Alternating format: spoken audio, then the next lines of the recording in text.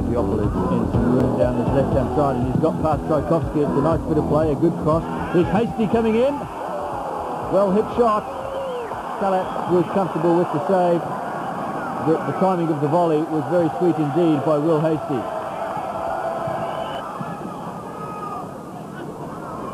Well, looking to clear the ball away.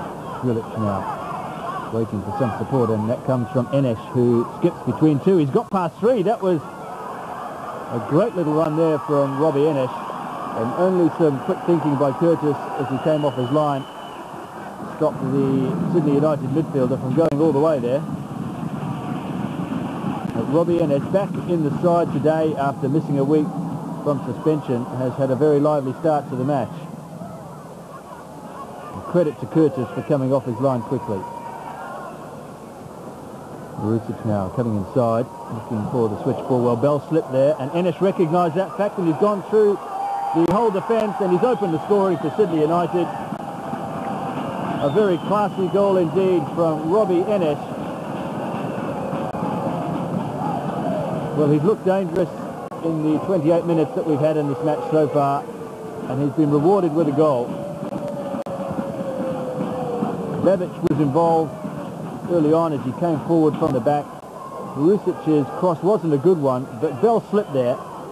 Enesh took advantage, went through 3 or 4 players before just placing the ball past the goalkeeper, and that's 1-0 to Sydney United. Marusic, who has been involved in so much of the good work for Sydney United, fittingly was still involved again, but there's no denying the quality of the goal from Robbie Enesh. Kupasak comes away with the ball, and that's a full layoff there. Gippsland will hope to do something with the ball now that Juric has got it. Chance here for the Falcons. Hasty, little ball inside, lovely little ball, just past the post there from Isala Massi. And there's frustration for everyone here, none more so than Frank Arrock. But the Falcons opened up Sydney United there with ease. A little ball here from Hasty was an absolute gem. Took out 3 players. Massey came in, and that wasn't far away. Kupasak working his way forward. There's a chance here for Ennis to take a second. And he needed to just take a second longer, perhaps, as he rushed his shot.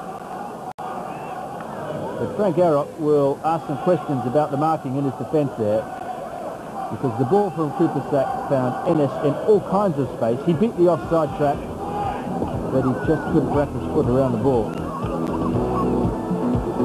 Ennis's goal separates the two sides, and it's the Falcons 0, Sydney United 1. Can Sydney United make it 9 wins in a row?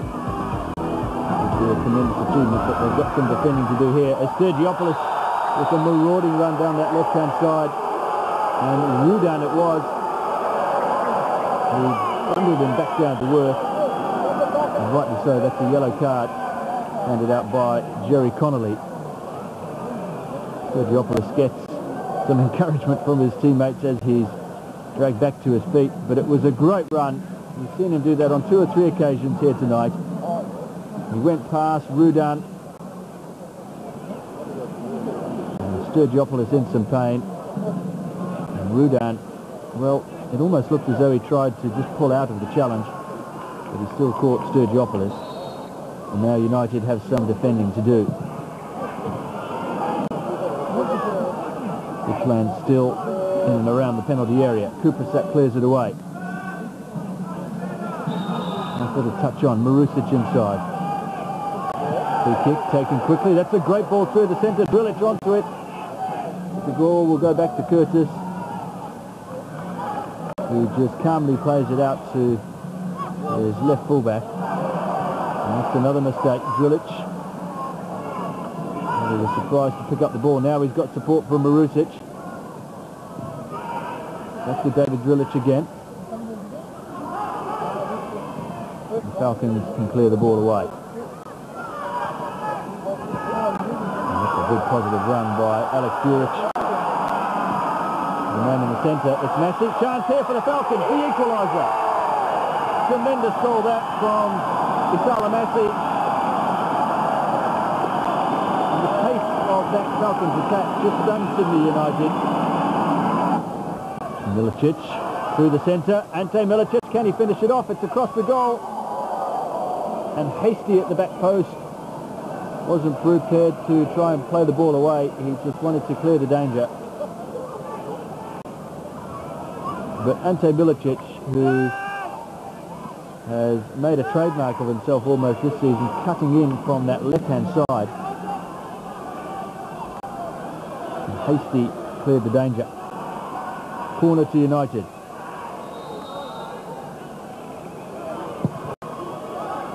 Babic, let it run. Here's Cooper Sack. Babic again.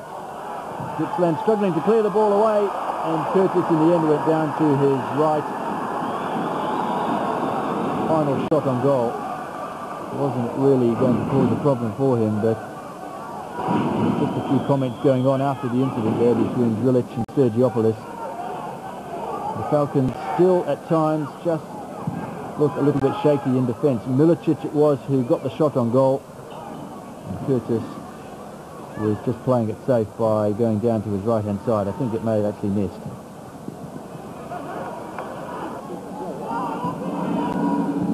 The time runs out here at Falcons Park. Is there 3 points in it for either of these two sides? And that could go either way as Svetko tries to work away through the centre. Osman waiting for some options from his side. Straight to Sydney United defender. And here is a chance now, and that is the winner. Surely from Ante Milicic. The Falcons exposed at the far post. There was nothing that Curtis can do. And Milicic, who scored in his last 2 games, gets another tonight. Well, the Falcons have got just a few minutes to get back into this game, but that looks like the winner from Ante Milicic. And that's a quality through ball to him.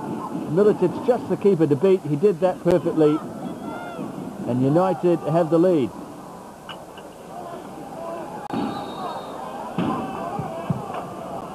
Rudan with the header down to Markovac. And just look at the quality of the ball. Outside of the foot, behind the defence. Milicic one touch. Past Curtis. And United's run is continuing. Can the Falcons respond? Well, that's a great ball. Gimenez coming in. Massey through again. Good play by the Fijian.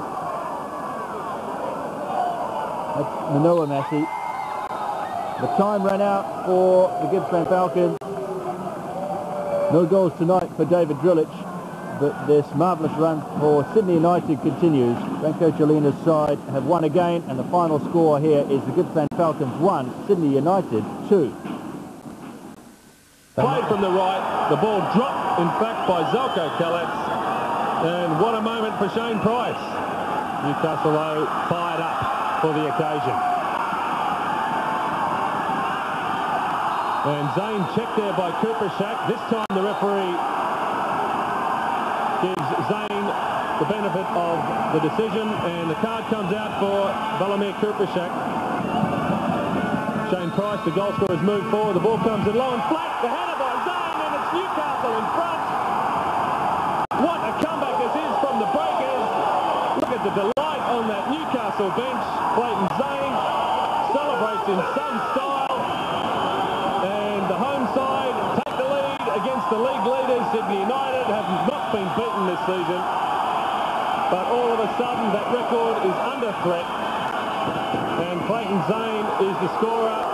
He's been cautioned, in fact, for taking his shirt off and celebrating a little bit over-enthusiastically. That won't disturb him, though. They have drawn 5 of their 10 matches, so they're not that far away from turning those sort of results into victories. And that's a big difference, Michael, because that's what really matters. It's incredible. Wow, what an unbelievable goal there. And Jason Bennett can hardly believe his luck. And Mark Babbage is the player who made the mistake.